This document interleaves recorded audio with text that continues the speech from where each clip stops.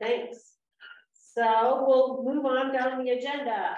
I would happily approve a motion to approve the April minutes as written unless somebody suggests that we need edits. I have no way. I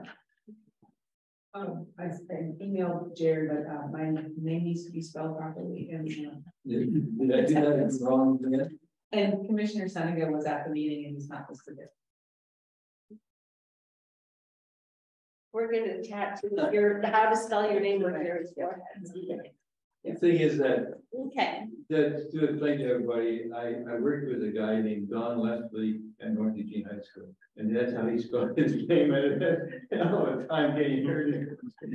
I'm just saying it. Okay. I should just. So move. All right. Is there a second? Second. Thank you. All in favor, say aye. Aye. Any opposed? All right, good to go. Announcement, Terry. All right, I got a couple. We were able to meet with Mother Lainey Allen at St. Matthew's Episcopal Church, which is doing all sorts of great things. They are the church on River Road that has the food pantry, and what they're engaging in right now is another way to intersect the unhoused population. And so what they're doing is some transitional housing on their site, some mobile housing for now. And it'll start with 2, I believe it may be 3 units. And there's some information that is actually over on the table. For those of you joining us online, I believe there will be a newsletter. Gary will send out information in the newsletter and that should be going out. But there's great information. There's kind of some facts, some frequently asked questions about,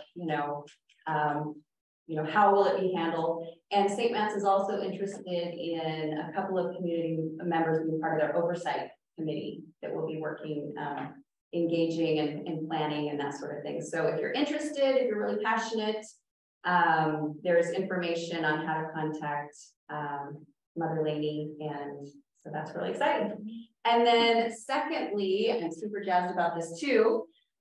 We are planning a picnic at Awbrey Park on Sunday, August 6th, and we have bands and musicians that are going to come out and join us. And it's going to be, you can bring your picnic. We may, Kona Ice Truck may be there. We're engaging with some food trucks, 1 or 2, we'll see. But it's just going to be a really fun event. It's going to be a free event for community engagement. So if there are neighbors that you have wanted to say hi to and wanted to get to know, invite them and join us from 1 to 4 on Sunday, August 6th. More information to come. Jerry Finnegan. Just want to remind people, if you're not aware, Ryan Meadows has for a lot of years, had a neighborhood sale. Probably the largest sale in the city, about 200 houses that they have. Everyone has a garage sale at the same time. And Ryan Meadows is down by me, which is between Cordell and Arrowhead Street, and so that goes this Saturday from 8 o'clock to 4 o'clock. So if you're interested, walk if you can. Yeah. Or if you're going to take your stuff, you're going to get them in, just park at Cherry. It's a lot of fun, but it's a lot. It is. Yeah, and the library, the volunteer library will have a booth there. They allow a few of us to join. So updates, neighborhood plan forum at North Eugene. So everybody who was there were lots of us. There were probably 50 participants. That went pretty swimmingly. So I will remind everybody that not opposing something is not the same as supporting something. And we need everybody who has comments, good, bad, ambivalent about the neighborhood plan to get on the Engage Eugene webpage, click on River Road Santa Clara neighborhood plan and take the survey, because we need to hear from neighbors and have that feedback collated and have it come back to inform our board deliberations, which will be June 27th. So it's important for all of us who have been thinking about it for a very long time to also take that survey. Peter Thurston is not here to talk. The Looper Cemetery, it was open during Memorial Day. I went over there myself, and they had a number of tables set up and stuff, and some music going on. So, Excellent. NLC report. I was not able to attend. Okay. Anything from the time before that you would like to apprise us of? The time before, if I remember correctly, was a city kind of overview of things that were going on, and they spent a lot of time really kind of trying to hash out the funding that we get from the neighborhood associations, how we can save that, because the city is going to claw back a lot of funding. So that was a lot of it. Was not very informative in general, but just about the city's budget plans and the shortfalls. That was big topic. I think the city is planning on reducing outreach funding for neighborhoods by 30% for the next year. So there is an effort to quantify which brings me to volunteer hours, but to quantify the work that neighborhood associations put in and express that the value the city receives for the money they put in is probably far greater than the amount of money they spend. And so that brings us back always to reporting your volunteer hours, which will all the year's hours are due to be reported by the 3rd week of June. So everybody who hasn't submitted hours and has done voluntary work, please submit them to Jerry Finnegan before the 3rd week of June. So, and in relation to that, we asked for matching funding from Lane County for outreach for the next year. And both River Road Community Organization co-chairs and myself decided to ask for 30% less than this is sort of the same matching of what we expect from the city, even though we're going to ask the city to hold harmless and give us 100%. We don't actually expect that will be the outcome. So we figured the safest bet was to ask for what we think we're going to get from the city to match. And so Commissioner Seneca did ask for that, and I haven't heard back yet what the outcome was, but Hugh seemed very positive. So there's that. Social Justice Committee.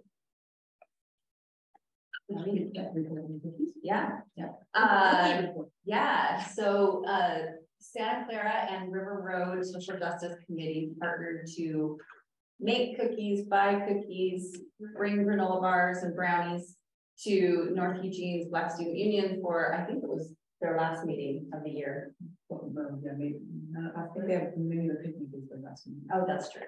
And we got a response from Ian Christensen that the kids were really excited. This is a tough time of year when everybody's pushing for the last days and anticipation of summer and apprehension of summer. So it was really cool. And we had. She said that they really appreciate that the neighborhood, the adults in the neighborhood are aware of them and their concerns and are thinking about them and extending to them. That means a lot to them. She said. Right, thanks. The community garden, Peter's not here for that. All right. I don't know, maybe Tim has. I don't know. Tim, Foundation. I don't know too much about the garden, so I can't fill in for Peter, but it is at the Episcopal Church that Terry was just talking about, where the Food for Lane County event's going to be. The Santa Clara Community Foundation, mark your calendars, please, for July 22nd, when we are having a garden party fundraising event in the north part of town, just off East Beacon Drive. So part of that event will be a silent auction. So we are looking to solicit items or services for that auction. There'll probably be some door prizes. There will be some libations. There will be music. There will be community. We'll have a little program.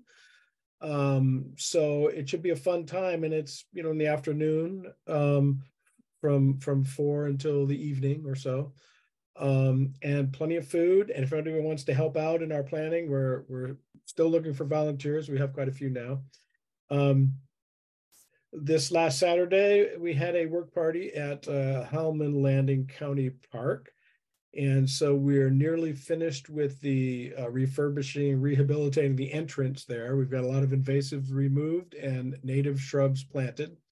We had about 11 people this time. And the county's been very supportive. And I try to visit there once a week. And every time I go down, I interact with at least 4 people, sometimes many more. And they're all excited about what's happening there. And they've, as they're walking their dogs in, they're they're signing on our sheet to get information, to get on our mailing list. So that's all good stuff for the community outreach, as well as the rehabilitation of the park natural area. I don't think there's anything else. Kate, am I missing something? Do we have any updates on the schoolhouse project yet? No, the insurance agent is hopeful that he's going to have insurance for us. And Carolyn Burke was scheduled to meet with me 2 weeks ago, but she had to go back east because her father was dying. So we are in a little bit of a circling pattern, but we're moving forward ever so slowly. Okay, so that's pretty much that. If anybody has any questions about the foundation, let us know. If there's any interest at all in becoming a board member, it's not very onerous, but we'll expect you to volunteer some labor into our various projects that we're building and growing.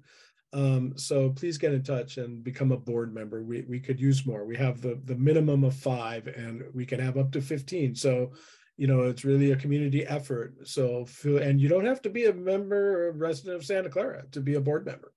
But if you have any skills at all, or even just an interest, get a hold of one of us and we'll get you an application form. Thanks. Great. Land use report. One lot on Hyson just south of Travis, scheduled for annexation.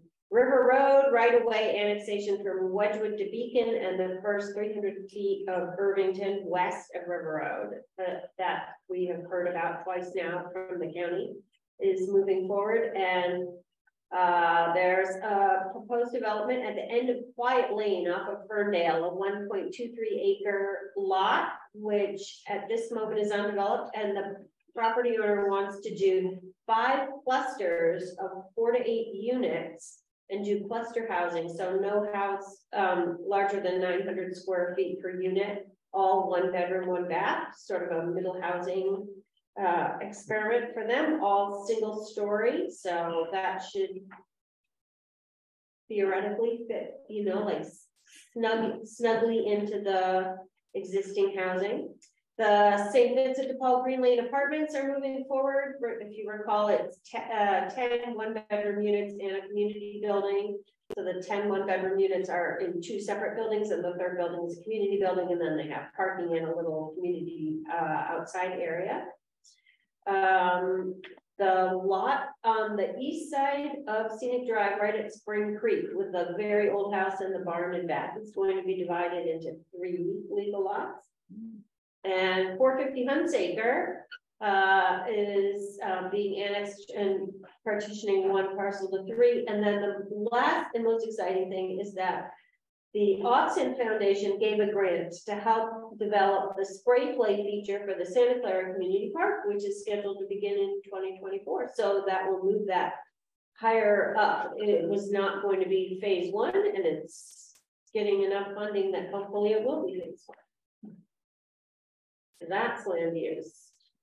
Any other updates from folks? A small one, just a plug for our locals. Right next to the navigation center is Cal's Donuts. Tomorrow is National Donut Day. My plug. Who knew? Every day is donut day. But it's national, so it's for the favorite. And I'll just remind everybody that the process for the community organization to make a recommendation on the neighborhood plan is that we're waiting for feedback from all the people who fill out the feedback form and the 2 neighborhood forms and the community forum that we attended. We'll come back sometime around June 20th. We'll be able to review that and we'll post all that feedback information on the website. Then there's a board, Santa Clara Community Organization board meeting on Tuesday the 27th at 7 p.m. It'll be at 1250 Irvington. It will be viewable via Zoom from the comfort of your own home. There will be public comment, open public comment at the very beginning if people want to give any feedback. And then it will be witness only for the deliberations. So the board will deliberate towards a recommendation of some kind. And then the general meeting in July is an opportunity for the general membership to either affirm or overturn the decision of the board. And that will be the process by which SCCO will make a recommendation. And that recommendation goes to the Community Advisory Committee. And then the Community Advisory Committee makes its own recommendation to the 2 planning commissions. And then they put it through their gristmill and they make their recommendations to the elected bodies. And on it goes. Is ours just would it be a letter to them with that? Yeah, I think we'll just figure out verbiage of what, I assume there might be, given the feedback, there might be recommended changes or alterations or additions, or, it's not like a thumbs up, thumbs down. It can be far more fine grained than that. And, like, we'd like you to advocate for this one thing that isn't represented, but people really feel strongly about as well as this and that. Yeah. So, yeah. Okay, and Jerry Finnegan, you wanted to schedule bylaws review? Yeah, just I'm not sure how it's going to fit in. There's the bylaws committee met and has a number of changes recommended for the bylaws. They're all pretty much just housekeeping stuff, but we need to somehow schedule it somewhere down the line. The board needs to pass it, and then it needs to be brought to the general meeting before we pass it on to the city for review and approval. Would maybe the bylaws committee bring up a recommendation and say, here's our proposed changes? We already have a recommendation, but we just haven't had a chance to close it yet. Gotcha. So did you want to send that out to the board by email, or what's your proposed idea? If